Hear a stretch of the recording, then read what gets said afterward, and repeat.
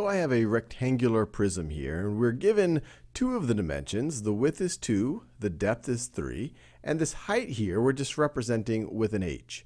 And what we're going to do in this video is think about how does the volume of this rectangular prism change as we change the height. So let's make a little table here. So let me make my table. So this is going to be our height, and this is going to be our volume, V for volume. And so let's say that the height is 5. What is the volume going to be? Pause this video and see if you can figure it out. Well, the volume is just going to be the base times height times depth. Or you could say it's going to be the area of this square. So it's the width times the depth, which is 6 times the height. So that would be 2 times 3 times 5. So 2 times 3 times 5, which is equal to 6 times 5, which is equal to 30 cubic units. We're assuming that these are given in some units, so this would be the units cubed. All right, now let's think about it if we were to double the height. What is going to happen to our volume? So if we double the height, our height is 10. What is the volume? Pause this video and see if you can figure it out. Well, in this situation, we're still going to have 2 times 3 times our new height times 10. So now it's going to be 6 times 10, which is equal to 60.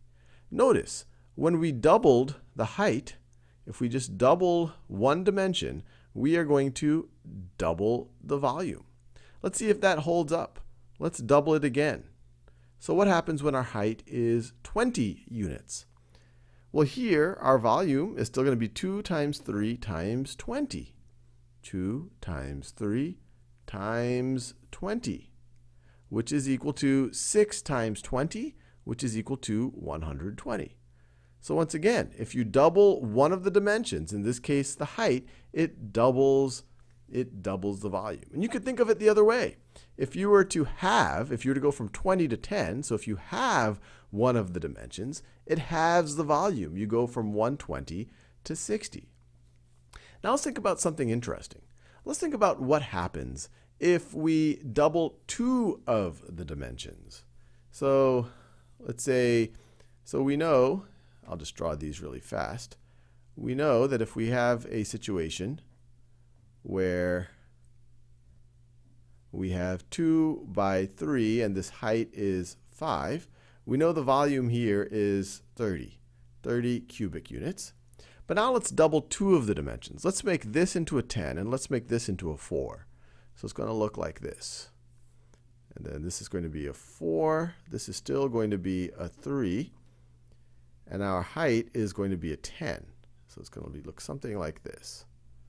So our height is going to be a 10. I haven't drawn it perfectly to scale, but hopefully you get the idea. So this is our height at 10. What is the volume going to be now? Pause this video and see if you can figure it out. Well, 4 times 3 is 12 times 10 is 120. So notice, when we doubled two of the dimensions, we actually quadrupled our total volume.